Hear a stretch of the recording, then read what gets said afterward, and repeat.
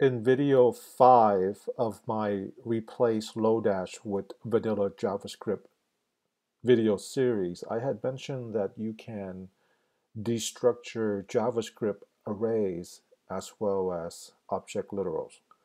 So it's only fair that I show you how to do that.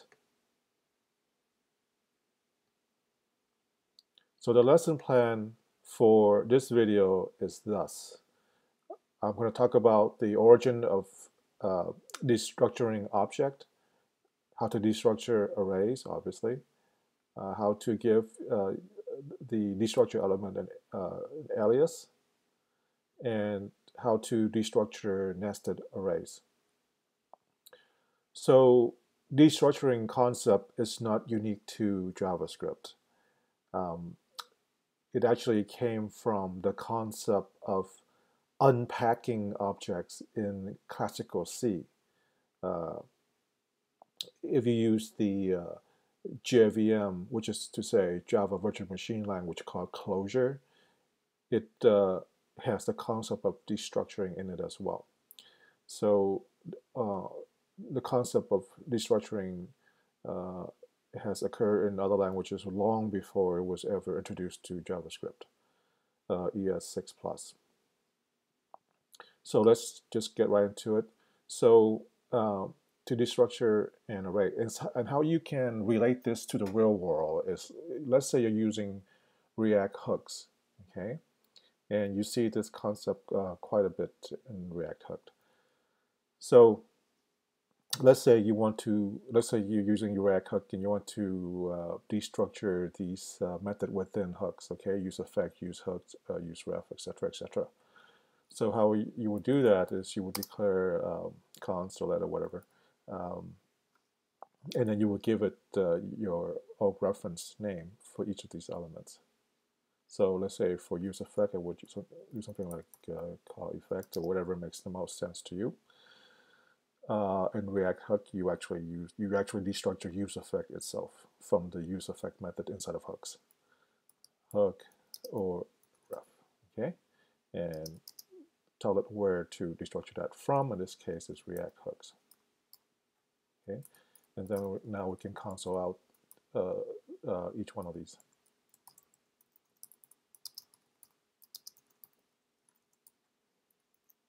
Okay, so there you go. All right, let's comment that out, and now let's. The one thing that kind of might be useful to you guys is to give a naming alias, just to manage your own mental state, um, or better manage the mental model of what the object looks like for your team and for yourself. So let's say we are trying to get Jon Snow's name out, and we want to refer to Jon Snow by his title. So we get the name, okay, from the object, and we'll alias it as Lord Commander of the Night's Watch. All right, of course, from Westerosi, which is the name of the object. And then from here, we console.log out Lord Commander Night Watch. And we get Jon Snow, which is this here. And you can, alias any of this. All right, let's comment that out as well. So how would you access nested array? Something like that. Well, it's quite simple. It's not hard at all. So let's do. Oh, by the way, so let's pretend like you have an IoT device here, okay? And then you can. It's the same syntax as anything else. Pretty easy. Get the ID of the device. Device data will be the object here. Get the firmware version. Get the latitude, longitude, commands for the device. Okay, let's make this look nice.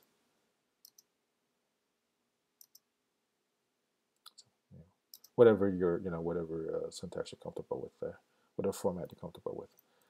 And then we can console.log out, I don't know, the commands.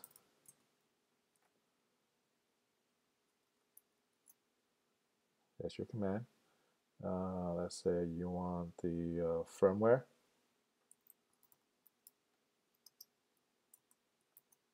There's your firmware version. You guys know where I'm going with this, right? So it's not really that hard. There's your lat long. Okay, let's see what else I need to tell you about this. Yeah, hopefully this will help you replace some of the Lodash methods that you're using, and just general development in general. I reference Redux and React in these videos, but you can use these concept in any framework or library. Good luck.